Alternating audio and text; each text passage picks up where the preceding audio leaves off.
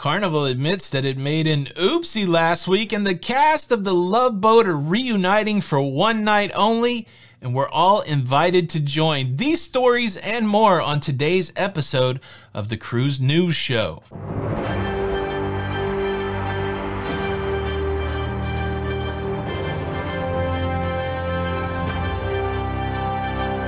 Hey, what's up everybody? Welcome back to the Cruise News Show. I'm your host Tony, here with the latest cruise news updates. Carnival made an oopsie. Now, we speculated about it last week that new health protocols that were published to the Carnival website, they were put there in error. And now Carnival has come out and officially said, whoops, we didn't mean to do that. In the official statement, they say, in our haste to keep guests and travel agents informed, we posted some information that was not finalized.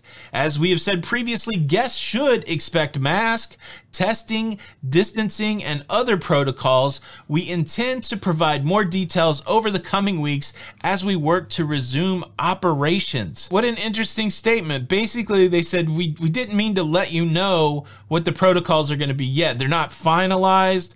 However, don't forget, some of these things that a lot of people don't like, they're going to be in place. Mask, testing, distancing. Just a heads up, if you're already mad about this, when it is finalized, it's probably going to be there. It begs the question, why pull the protocols back? If you know for sure that you're going to have this masking policy that you outlined, just leave it there. Rip the Band-Aid off. If people are going to get mad, people are going to get mad. I think it's time for the cruise lines to ring the bell and say, look, if you are going to cruise out of the United States in 2021 and early 2022, you're gonna have to wear a mask. Now, I think they don't want to do that because they're worried that it could hurt bookings, that there are enough people out there that won't cruise with a mask. But if you're just pulling these protocols down just to add a couple things to it, and most of the protocols are gonna be exactly the same in a month, 6 weeks from now, I think people are gonna look at that and go, oh, well, what are you trying to do here? Some people have suggested maybe the protocols were released just to get a sense of how people would react. We've seen that kind of thing happen in the cruise industry before.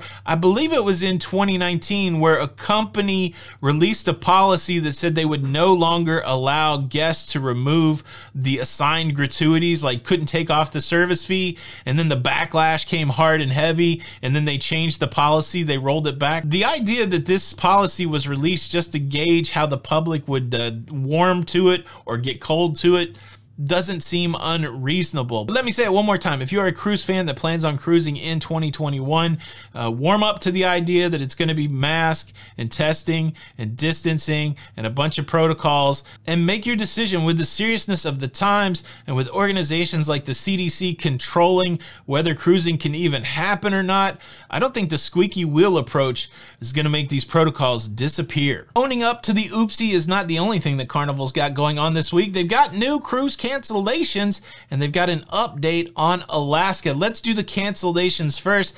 This deals primarily with 2 cruise ships that plan to sail in Australia. We're talking about the Carnival Splendor. All of their cruises now canceled through the 28th of June. Previously, cruises were suspended through May the 19th, 2021, so they've tacked on a whole nother month. And also now Carnival Spirit cruises are canceled through September the 12th, 2021. And before that, they were suspended through June the 12th, 2021. So as Australia mulls over the cruise restart, a major player there, Carnival Cruise Line, extending their cruise shutdown by canceling cruises on the Splendor and on the Carnival Spirit. Carnival Cruise Line also releasing a statement about cruises set to cruise out of Alaska in 2021. And like the other cruise lines, they have not canceled their cruises yet. That's the important thing. These cruises are not canceled. In an advisory sent to guests, Carnival says this: Dear Carnival Cruise Line guests, we know that the announcement last week by the Canadian Minister of Transport to prohibit international cruise lines from visiting Canadian ports until 2022 has raised many concerns from our guests, especially about our Alaska summer season out of Seattle. We are in the midst of discussions with various relevant government authorities about this matter in the hope that some alternatives might be identified. We are committed to getting back to you quickly. We appreciate your patience and support. Sincerely, Christine Duffy. So like many other cruise lines, Carnival looking for a way around the restrictions that prevents sailing from one U.S. port to to another U.S. port. Canada, normally the foreign port stop that's required for cruises from Seattle to Alaska. And of course, now that Canada's out of play, cruise lines are scrambling to see what they can do to salvage the Alaska season.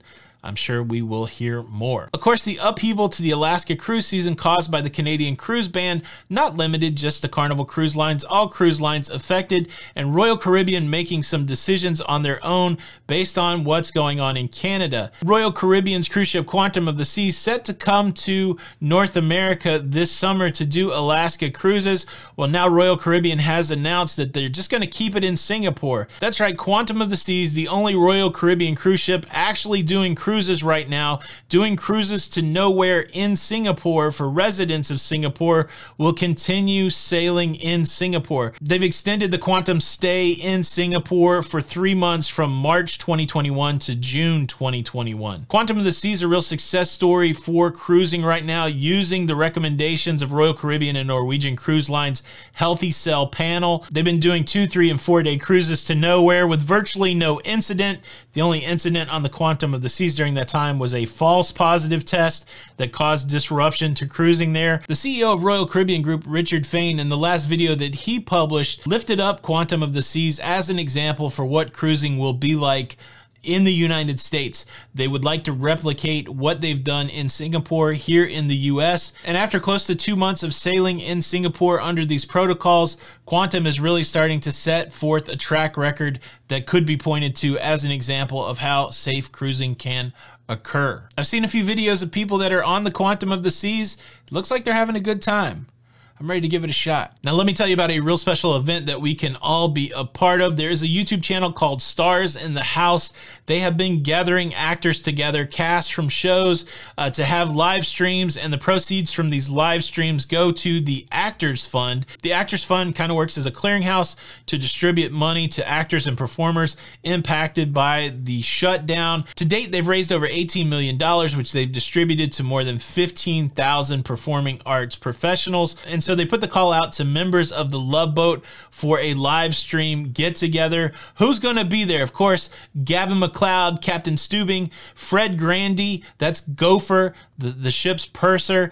You got Ted Lang, the bartender, Bernie Koppel, Dr. Adam Bricker, Laureen Tews, which was the cruise director, Julie McCoy, Jill Whalen, which was Captain Stubing's daughter, Vicky, and frequent guest star and entertainer from the 70s, Charo. Coochie, coochie, coochie. It should be an interesting time. They're going to interview them as an ensemble. Questions about the show. This show's happening Thursday at 8 p.m. Eastern time on the Stars in the House YouTube channel. I'll leave a link in the description. The question for the comments is this: what do you think about Carnival's oopsie? Would it be better just to leave the policies out there, or is there wisdom in delaying? Is there wisdom in keeping people calm? Leave a comment below. That's the latest on what's going on in cruising. Stay up to date by subscribing to this YouTube channel with the notification bell on. Thank you so much for watching the Cruise News Show. Please show your support by hitting the like button. This is Tony with Lido Loca, and until the next time, we'll see you on the Lido. Bye.